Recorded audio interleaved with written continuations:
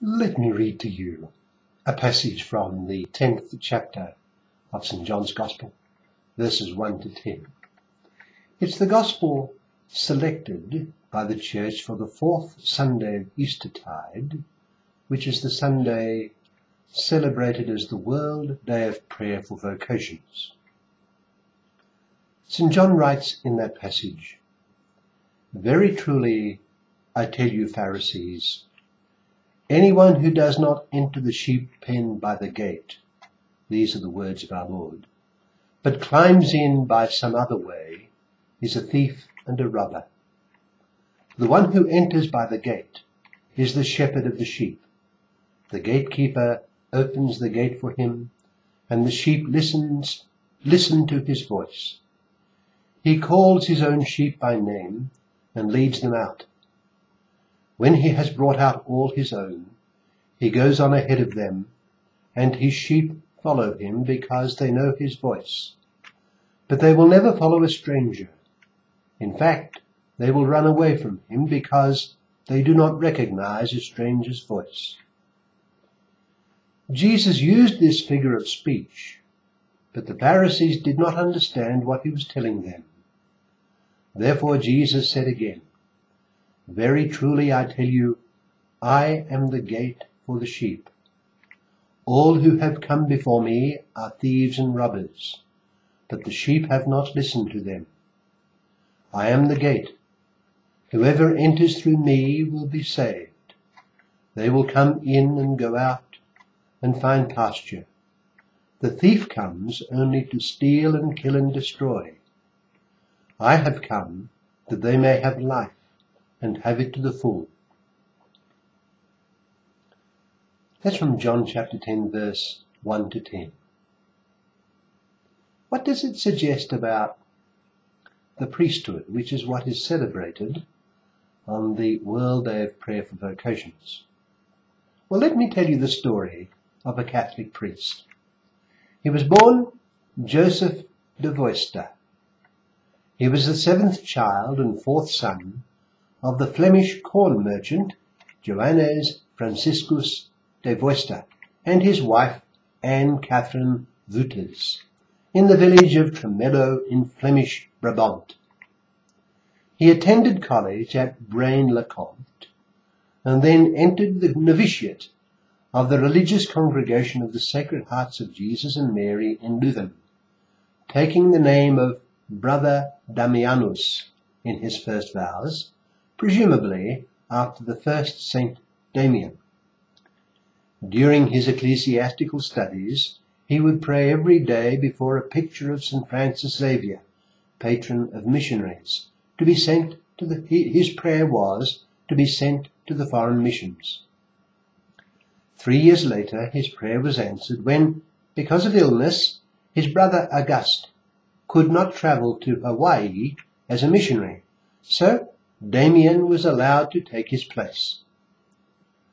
On March the 19th, 1864, Damien landed at Honolulu Harbour at Oahu as a missionary.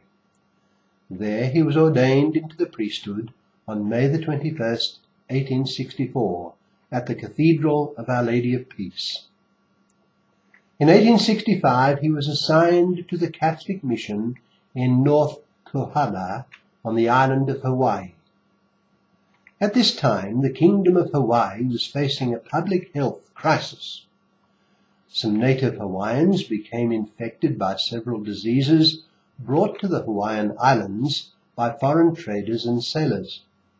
Thousands of Hawaiians died of influenza, syphilis, and other ailments that had never been seen there before. One disease present there was leprosy, which at that time was thought to be highly contagious and incurable.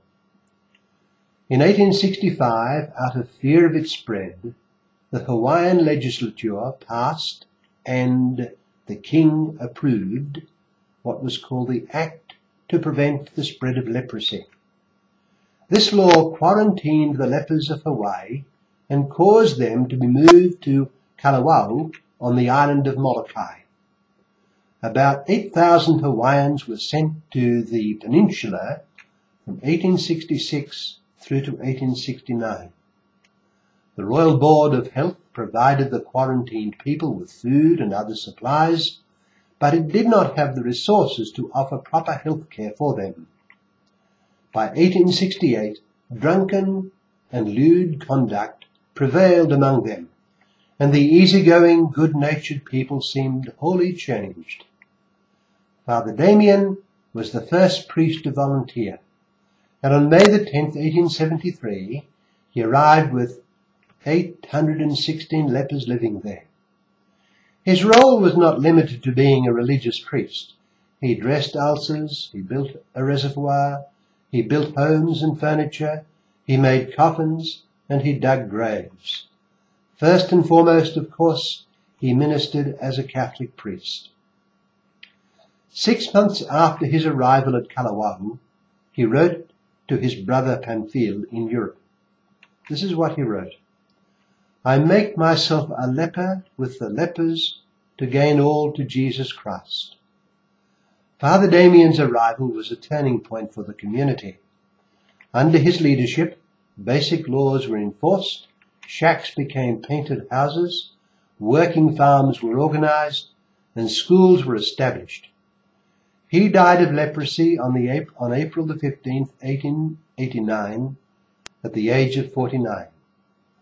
In 1977, Pope Paul VI declared Father Damien to be venerable. That's a declaration by the Church as a result of the Church's rigorous examination of his heroic virtues. And then on June the 4th, 1995, Pope John Paul II beatified him. And then on October the 11th, 2009, he was canonized by Pope Benedict XVI. Mahatma Gandhi once claimed Damien to have been an inspiration for his social campaigns in India that led to the freedom of his people.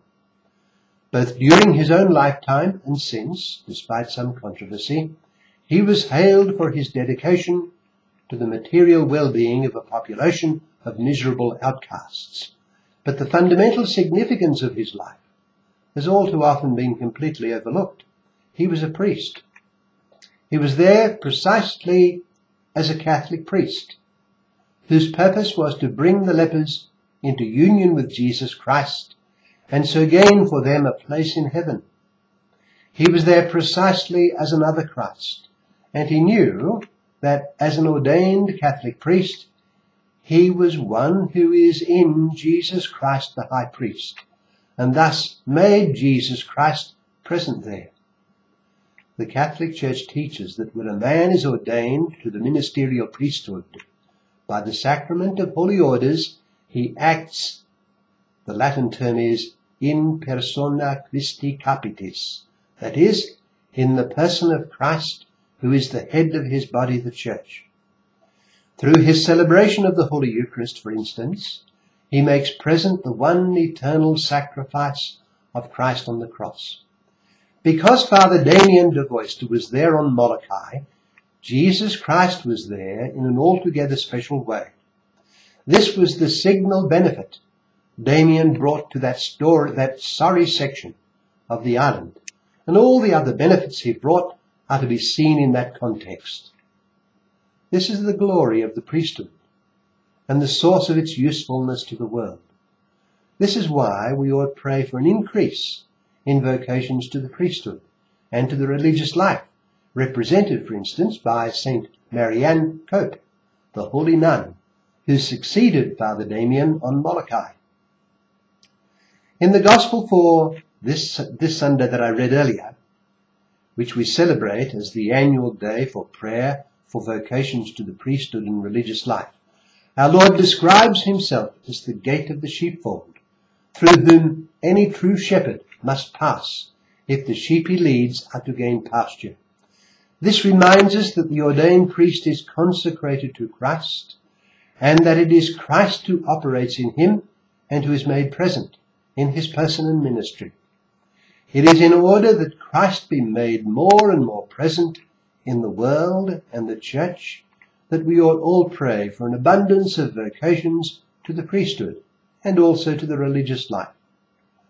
On this day, the Sunday celebrated for this intention and dedicated to this intention, let us resolve to do this in a regular and systematic fashion.